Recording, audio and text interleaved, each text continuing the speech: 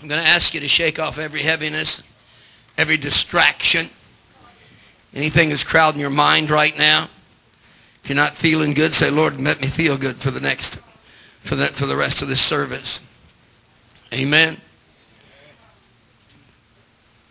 Is there anybody here that distractions would hinder you? Either you're feeling you have pain, or you're feeling bad, or you got something on your mind that's going to draw you away, or some circumstances outside of this right now that would hinder you. Is there anybody? Because we're going to pray for you. Just stand up. If that's you, stand up. Stand up. Stand up. If something is hindering you right now, I want you to stand up, because we're going to pray. We're going to ask God to clear your thinking, clear your mind, to give you clear focus. Amen. Father, I pray right now for clear focus in each and every one in this house. Lord, there's many distractions today. The greatest tool that the devil still has is the tool of distractions. Lord, and break our focus and cause us to be derailed. By the time we get ready to do something or focus in on something for you, all of a sudden 15 things come into our mind and we try to deal with them. But Lord, I pray right now that you'll clear our minds, clear our focus, anoint this word as we bring it forth. Lord, let this be the time where the power of God through the anointing of the Holy Spirit penetrates us, speaks into us. Lord, we just worshiped you with preparing us. Lord, prepare us to be a sanctuary. A sanctuary is a place where the word flows. A sanctuary is a place where the Spirit of God can dwell. A sanctuary is a place where the anointing is full. So God, right now, anoint those that are standing, touch them, minister, clear them, clear their focus. And God, whatever it is that's setting on their minds right now, you'll take care of it at the end of this service. We give you praise in Jesus' name, and everybody said, Amen. Amen. Hallelujah. You can be seated. The scriptures that we used, or the theme that we used last week, we're going to continue this morning on Be Led from Heaven in 2011. We have a sign for the year. 2011 will be the year from heaven. I'm believing it's the year that heaven comes down. Jesus said, when you pray, pray like this: Our Father which art in heaven, hallowed be thy name, thy kingdom come, thy will be done on earth. On earth like it is in heaven. So what he was saying is, bring heaven down. What he was saying is, could we live in such a manner that heaven would be illuminated, that heaven would shine bright in the lives of those that don't know God, and in the lives of the believers, that we could demonstrate heaven in our walk. Praise God. I believe Jesus demonstrated heaven in everything that he did. Thank you for that one. Amen. I believe Jesus demonstrated heaven in all that he did. I believe his healing power was a healing from heaven. I believe he spoke into people because of compassion, and he touched the hurting and the broken because of heaven. I believe he brought heaven down here on earth. Amen. So I'm going to believe that the power that comes from heaven for you and I today is the power of the Holy Spirit. Can I get a witness? Amen. We looked at some things last week in recap. We looked at some things that would cause us to draw from the power of the Holy Spirit, be led by the Spirit. The first thing we looked at was, number one, don't box in the Spirit with our small thinking. Don't box in God with our small thinking. Don't say it can't be done. Jesus said all things are possible. Jesus said all things are possible. Amen. Whatever you can believe for, that's what can be done. And sometimes we stop, or we quench the Spirit, or we hinder the move of God because of our small thinking. Amen? We must yield to the imaginations of the things of God. How many of you know there's no limit to God? No limit. But we're limited by the way we think. And if we want to break out of the box of limitation, it's only going to come through our thinking. Amen. We got to start thinking like God. We got to start thinking like Jesus. We got to start thinking like the Holy Spirit. Amen. And we can say all kind of things that can't happen, but I can tell you all kind of things that can. Amen. You tell me what's going on in your life that's hindering you, and I'll tell you how God can use it to bring you to the next level. Come on, somebody. I'll let you know that God is still on the throne. He still is God of more than enough. He can take any situation that happens in your life. Well, Pastor, I couldn't get to church on time because my children were all acting up. Good, praise God. God can use that because you can sit them down and say, listen, next Sunday we're going to line up. We're going to get to church on time because we need to be in the house of God. And I'm going to teach you this week what it's like to be diligent. How many of you know God can use anything? Amen. Praise God. We need to be able to understand that God's ways are not our ways. We've got to think like Him. We must see things through the mind of the Holy Spirit. How many of you know the Holy Spirit was dispatched and given to us? Jesus said, tarry in Jerusalem till the Holy Ghost comes upon you, that you might receive power and be witnesses in Jerusalem, Samaria, Judea, the othermost parts of the world. There's a power impartation through the Holy Spirit. Amen? There's nothing that He can't do. Second thing we looked at last week was we looked at the fact that we need to speak His vocabulary. We need to speak the things that God speaks. Amen? We need to use the vocabulary that we know that God uses. We need to speak like God speaks. We need to speak like Jesus speaks. The Holy Spirit will bring to remembrance. That's the reason why the Word of God is so important, because we learn how to speak and think like God. Amen? You ever read a book from somebody or somebody that you honor and you have respect for, and you start reading how they write, and if you read enough of their stuff, you'll start thinking like they do. You'll start understanding what makes them think like they do, and you'll start connecting, and you'll start using their vocabulary. Amen? How many of you know it's not just the words you say, though, but what comes from the heart? You see, from the abundance of the heart, the mouth speaks. I just can't. There's some folks that just know how to talk Christian lingo. Hallelujah, glory to God. Yeah, praise the Lord, hallelujah. How many of you know it's got to be more than hallelujah, praise the Lord, glory to God? I mean, every time I say praise the Lord, down inside of my heart, I'm saying, my God's able to deliver, praise God. When I say praise the Lord, I'm saying, God, I'm giving you glory and honor today. I'm lifting up your name above every name. I know that you're the God of more than enough. Ernest said that God is the author and a finisher of our faith, praise God. He's the author. He's the one that wrote the book. He's the one that knows me. He's the one that made me. He's the one that formed me. He's the author, praise God. Everything that I learn about Him, I learn because He's the author. And not only the other, but the finisher. Ernest, come down here. Sing that song real quick for me. Come on, run down here. I love Ernest the minister because he can sing. Praise God. I don't know if I ever heard notes so correct and on target as you was this morning, Ernest. Oh, my goodness. How many of you love Ernest? He's not only a great teacher and a great man of God, but he's an incredible singer. Someone told me one time Ernest can't sing. I said, wait a minute. Been my favorite singer ever since. Sing that song for us, Ernest. The greatest love story the world has ever heard was written unto me in God's holy word. In spite of all my failures, He loved me so much. Come on. That He sacrificed His life for me, so that I can live eternally.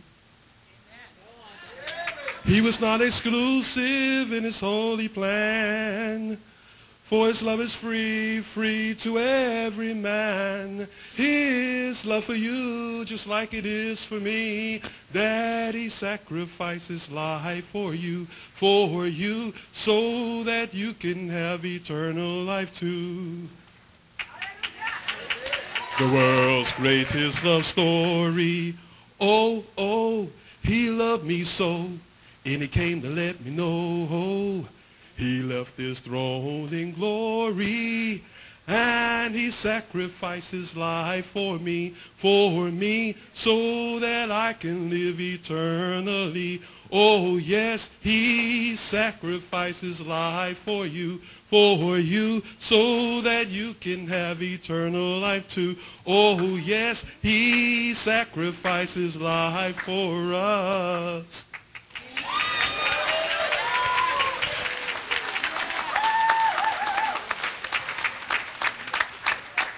Y'all know what the next song we'll be working on in the praise and worship team, right?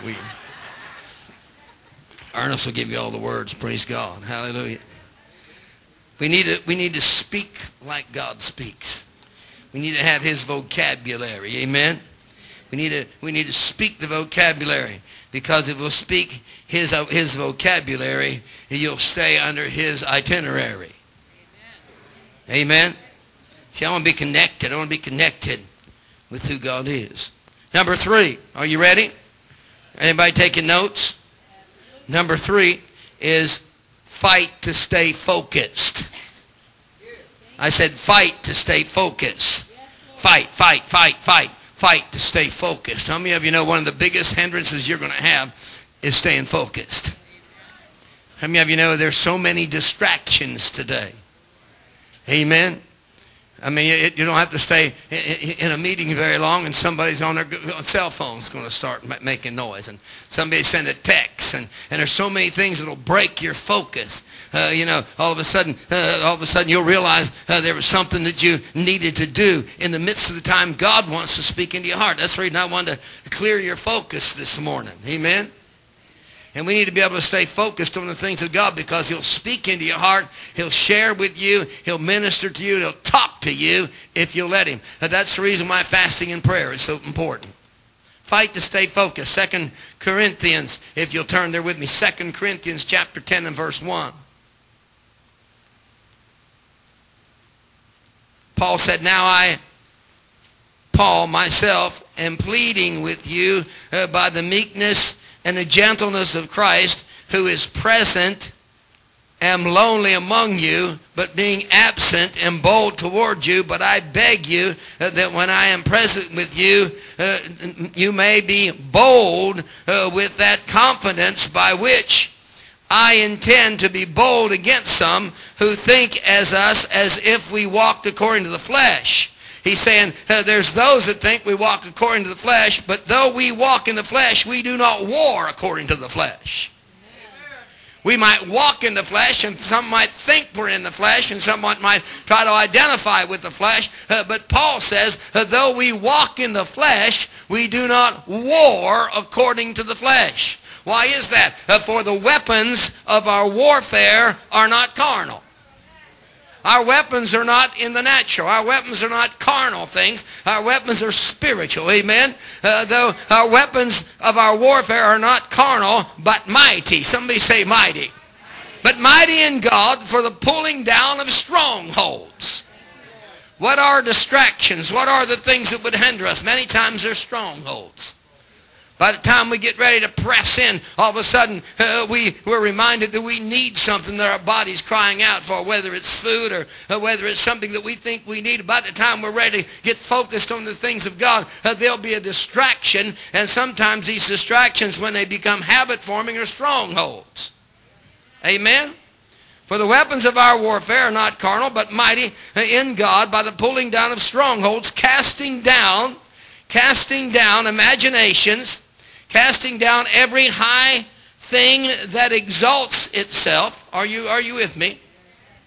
Against the knowledge of God, bringing every thought into captivity to the obedience of Christ. It's time that we start getting our minds in line with the Word of God. Say, Holy Spirit, let me think like you do. Holy Spirit, line me up with your anointing. Holy Spirit, let me think and meditate on the things of God until I am walking in the things of God. We got to fight these distractions. Your greatest warfare will come to take you out of His presence. The greatest battle you're going to have is to be snatched away or pulled away or gradually moved out of His presence back into the natural and start doing battle in the flesh.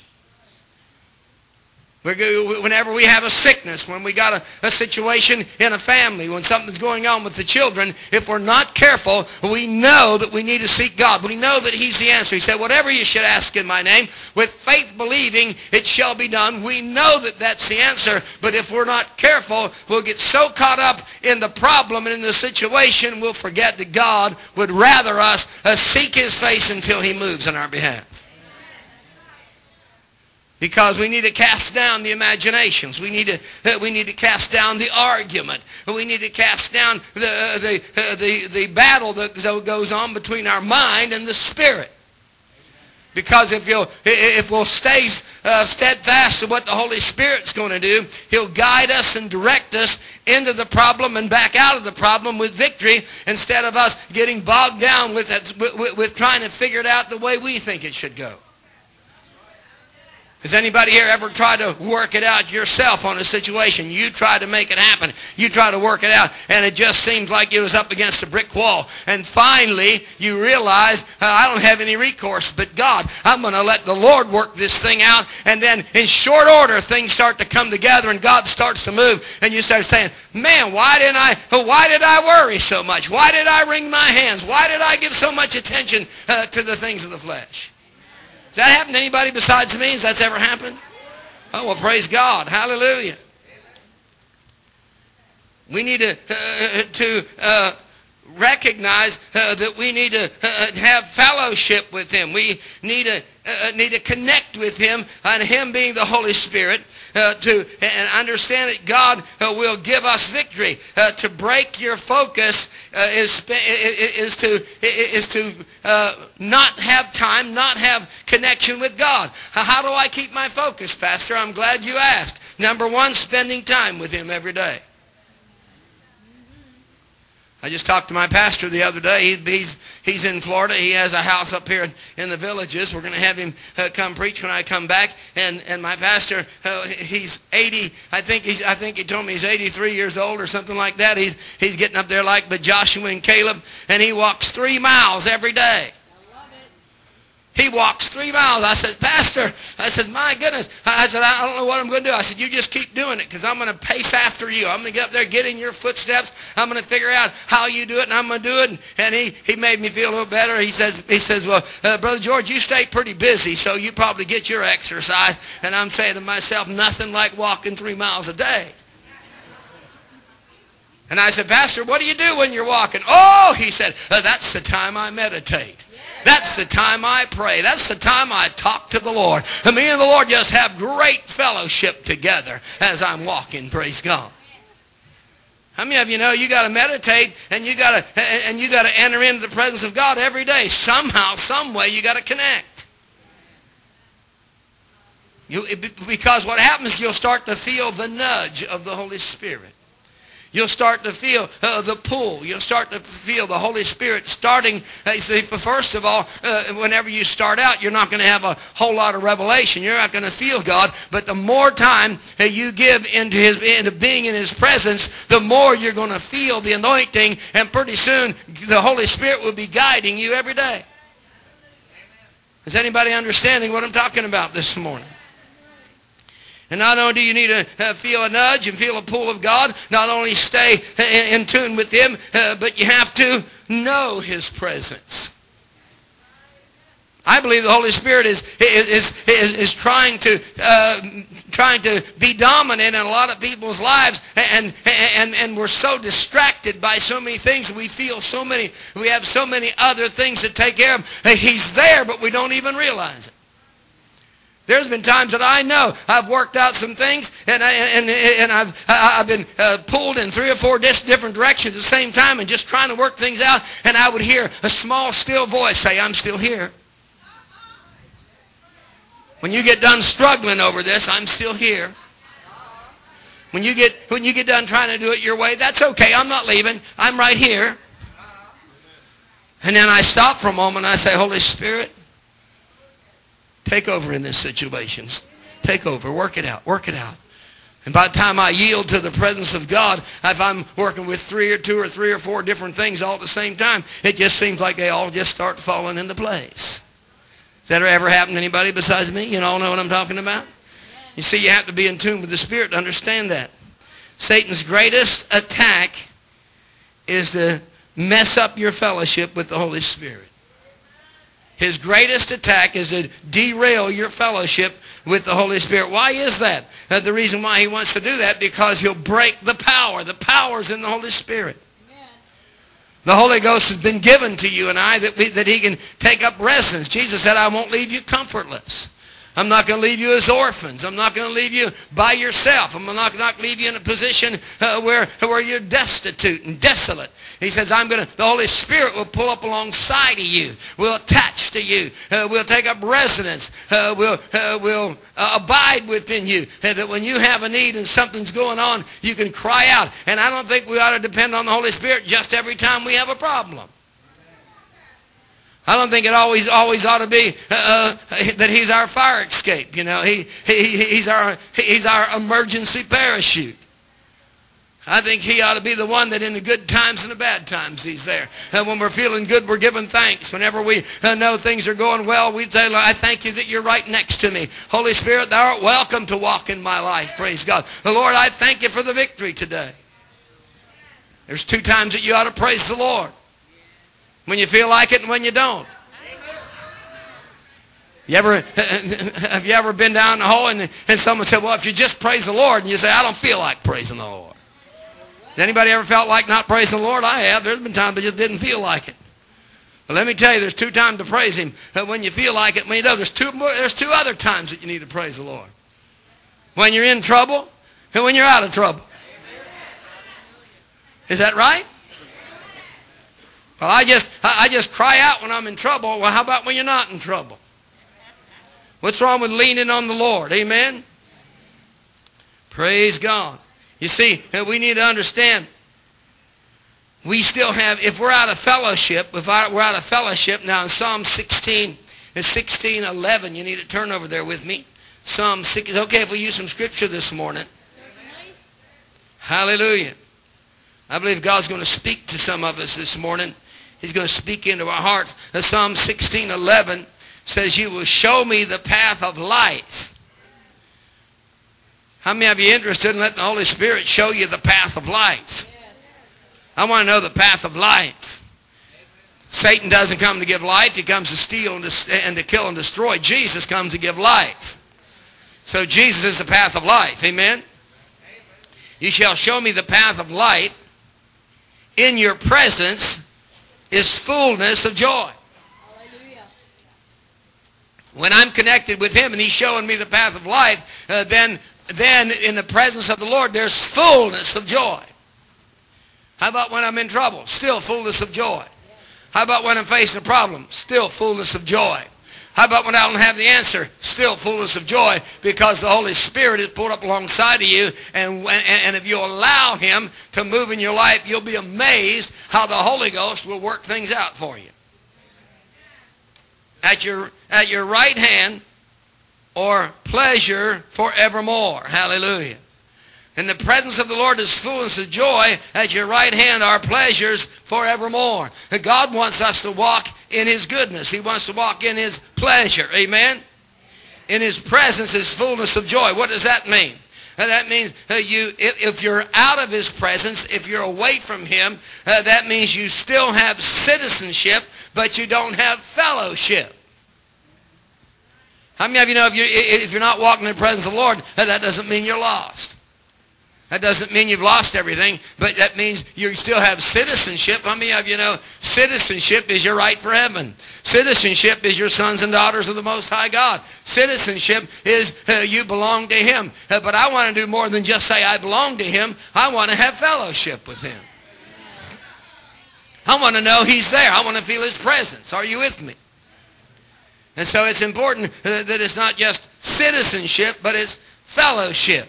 The power of your fellowship is connected to the power of the Holy Spirit. The Holy Ghost is the one that makes the connection. Amen? Amen? You see, hell can't come against the presence of God. Hell can't break the Spirit of the Holy Ghost. Greater is He that is in us than He that is in the world. I got victory in the things of God. I need to have the Holy Spirit come down from heaven this year and guide and direct me like never before. I want to be led. I want to be led by heaven principles. I want to be led by the Spirit of God. Hallelujah. Then number 4, if we are going to be led from heaven and by the Spirit, we have to listen to the still small voice. We have to cancel out some of the noises of our everyday activity. We have to cancel out the noises of life. We need to cancel out some of those things that are so distracting. Are you with me? Turn with me to Acts chapter 13, if you will. Acts chapter 13. And verse 2, Acts 13. How many of you know if we're going to feel the presence of God, we're going to have to minister to the Lord? Minister to the Lord. How many of you know when we come to church on Sunday morning, Sunday night, and Thursday night, we do minister to the Lord corporately, but how many of you know that's just preparation to be able to minister to the Lord privately? See, if all we ever do is praise God when we come in the house here, all we ever do is to give God a thanksgiving when we come to church 3 times a week, we're really not connecting with the presence of God on a regular basis. As they ministered to the Lord. You see, they were ministering to the Lord. They were giving God glory. They were ministering to Him. They was touching the hem of His garment. They was speaking and sweet fragrance going up into the throne room of heaven. And they ministered to the Lord and fasted. And they fasted. Somebody say fasting. We're going to go on a week of fasting next week. I want to invite you to fast with me. Pastor, you mean I got to go from Monday till Saturday without nothing to eat? No, I'm not asking you to do that. But I'm asking you to take something that you know would be a sacrifice and fast it, because what that'll do is it'll be a trigger. That's a reminder for you to pray. There's some of you like some particular, Dunkin' Donuts coffee. Maybe that's your thing. Maybe it's Starbucks. Who knows?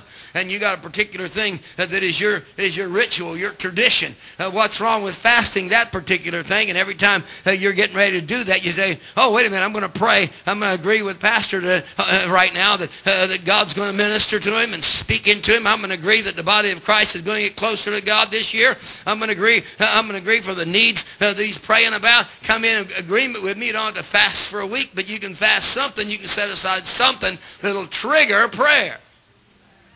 Is anybody following me? Well, I don't know if I can do that. Try it and see. You see, whenever you start crucifying the flesh, whenever you quit letting the flesh rule, amen? If there's something that we're doing and we can't stop it, guess what? The flesh is ruling in that area of our life. And if you let the flesh rule in enough things, pretty soon you're out of focus. You're distracted. What's wrong with saying to the flesh, flesh, you better quit complaining. If you're not going to have that coffee this morning, I'll put you on a week fast. You won't get nothing. So you got to behave yourself. I have a little board meeting sometime with my flesh. I have a board meeting. We wake up and I feel some opposition and the body's wanting to go this way and wanting to growl and complain. I say, wait a minute now. You want to complain about that? I'll put you on a 21-day fast. Then what are you going to do? So we need to be able to deal with those things. Amen? Speak those things and make the difference. And it says, and as they ministered to the Lord and fasted, the Holy Spirit said.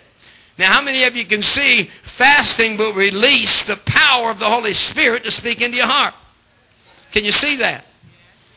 You see, they fasted, and the Holy Spirit said. The Holy Spirit spoke as they tuned up their spirit man, as they crucified the flesh, and as they set aside some things that was pleasurable, and they put themselves, lined themselves up in position to hear from God. It said the Holy Spirit spoke to them. Now here's what he said. Now separate to me Barnabas and Saul for the work which I have called them. Then having fasted and prayed and laid hands on them, they sent them out. Hallelujah.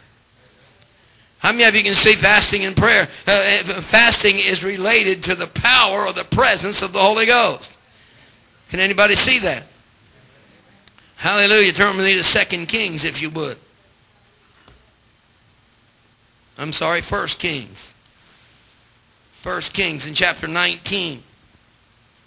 1 Kings in chapter 19 and verse 12.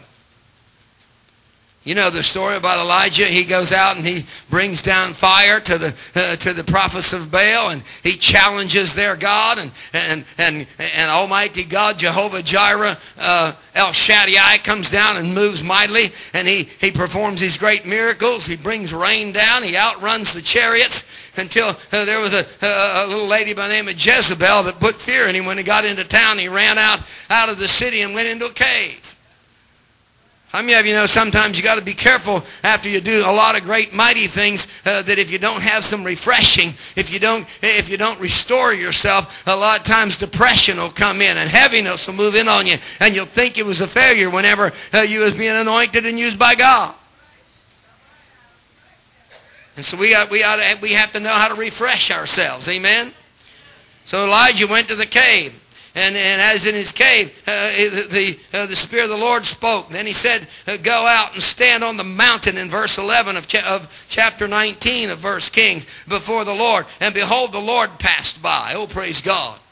You see, if you'll spend some time in His presence and you'll spend some time saturated with the Holy Ghost, God will show up. I said, God will show up. I've been in situations where, praise God, if God didn't show up, nothing was going to work.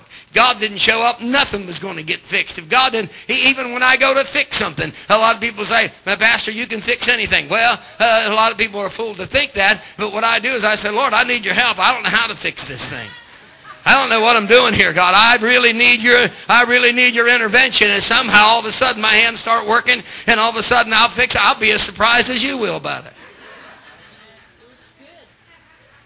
The Holy Ghost will intervene in the smallest things and the greatest things. I've dealt with some incredible situations in ministering to people and in counseling through the years and not know what to do and just say, I just need a minute. I've got to seek God about this. And start to praying and asking God, say, Holy Ghost, I need you. Holy Spirit, intervene. And the Spirit of God would usher in His presence, and all of a sudden there would be the right answer, the right time for the right thing, and everything would fall in place. I just say, hallelujah, thank you, God. You're a God of more than enough. And so he went and behold, the Lord passed by, and a great strong wind tore into the mountains and broke the rocks in pieces. Get a picture of this. Elijah's standing outside the cave, and all of a sudden God says, stand out in that cave. Get out of that cave. How many of you know a lot of time we better get out of the cave? You know, we get depressed and we get feeling bad and we draw back and somebody hurt our feelings and somebody said something that offended us and so we draw back. We get in our own little cave and we think that's where we ought to be. And God says, get out of that cave. Get out there where I can speak to you. Get out where I can change things in your life. Get out there where I can raise you up. And he went out there, and all of a sudden there was an earthquake, and the rocks were breaking. And get the picture of that. And the mountains were falling down, and things were falling apart. But the Lord wasn't in the wind, and He wasn't in the earthquake, and He wasn't in the rocks. Are you with me? Then the earthquake came, but the Lord wasn't in the earthquake either. And after the earthquake, a fire came, but the Lord wasn't in the fire. Then after that, there was a small, still voice. Just a little voice. Sometimes we think there has to be fireworks and explosions, and we think God has to show up with all of His dynamite power. We haven't seen God's dynamite power, really. All God has to do is tap His big toe, and the whole world turn upside down. Amen? Someone said every time the thunder and the lightning starts, it's just God tapping His big toe.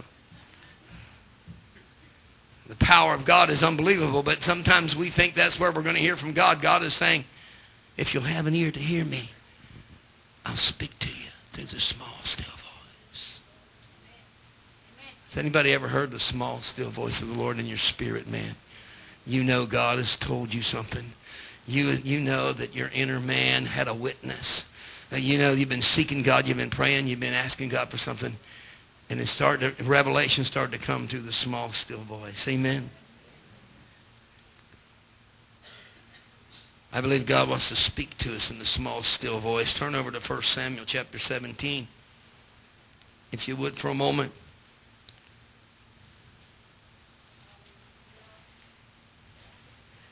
You know the story about David? Remember, David was going to go after the great giant Goliath. He went and he put Saul's armor on.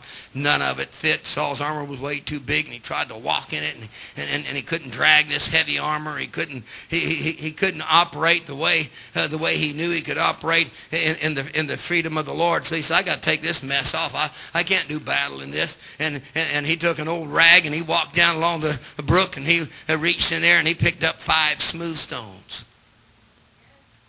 How many of you know that was the Holy Ghost telling him to do that?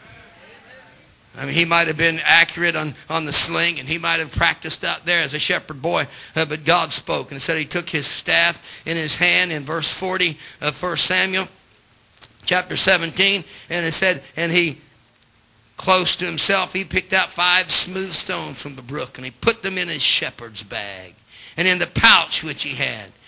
And his sling was in his hand, and he drew near to the Philistine. And you know the rest of the story. So you got to know when to hear from God, and you got to let the Spirit lead us. And I don't think God boomed out with a great big loud voice. I think it was a small, still voice. When you hear it most of the time, it's for you. 1 Samuel, you have to turn there because of time. 1 Samuel chapter 3. Samuel is just a lad. He's been raised in Eli's house. Eli was the priest of the temple. Hannah took her son Samuel and said, she was barren, said, if I could have a son, I'll dedicate him to you. And she dedicated Samuel to the Lord. And he was raised by Eli in the temple. And now he's a young lad, and he goes to bed one night, and he hears a voice. He jumps up and he runs to Eli, say, Eli, did you speak to me? He said, I didn't speak to you, son. He goes back and he says, go back, lay down. He hears a voice again. He comes. Eli, did you speak to me? He says, no. But son, listen, go back and lay down. When you hear the voice the next time, say, speak, Lord, thy servant listens. I wonder if we need to say more often when we hear the things that God wants to say to us, speak, Lord, your servant listens. Amen. You don't have to ask anybody for a word. You don't have to say, let me go run find a prophet. Let me go find somebody that will go from this prophecy conference to another. What you need to do is you need to listen to the voice of God. And when God speaks, say, speak, Lord, that thy servant listens. I'm here to hear your voice, Lord. Sometimes he's speaking to you individually. He wants to speak into our heart. Amen? Hallelujah. Remember, the crowds are never on the starting line of any race. Did you hear me? The crowds are never on the starting line. The crowd is always at the finish line.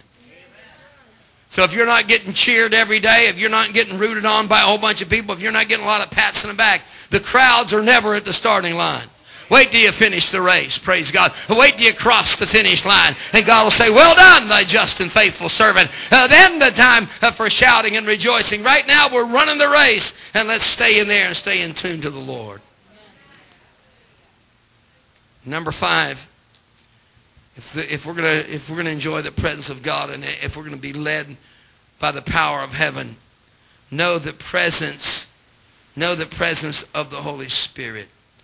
And know how to usher in His presence through worship. If you're not a worshiper and a praiser, you're probably not going to be able to usher in the presence of God. We have to be praisers and worshipers, church.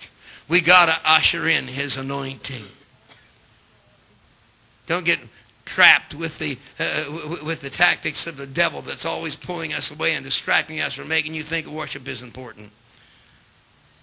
If we worship God, He'll fight for you. If you worship God in the presence of His holiness, He'll fight your battles and you win the battles. Remember Jehoshaphat over there in Chronicles, where Jehoshaphat had 3 armies coming against him. 3 armies coming against him. And it says that he knew that this was going to happen. So when he found out, he called all of Israel together, and they gathered in the house of God, and they fasted and prayed to get a word. You see, when you ask God for a word, He'll deliver. And what happened was, God didn't say, send your warriors out and send your mighty men out to fight. He said, send the singers out. And when the singers went out that day and started to praise God and worship God, I believe they praised Him in the Holy Ghost. I believe they praised Him in the Spirit. I believe they were singing in tongues. I believe those people got so confused that they didn't know what to do, so they started killing each other. The enemy started killing each other. And they had such a great victory that it took them 3 days to bring all the spoils in that they collected from the battle. And not one arrow was shot. Not one sword had to go out, because they was praisers. And the power of praise brought the anointing. The power of praise broke the back of the enemy. The power of praise will bring healing in your life. The power of praise will release the anointing of God, that the Holy Spirit will move in your behalf. Somebody give the Lord a big hand clap.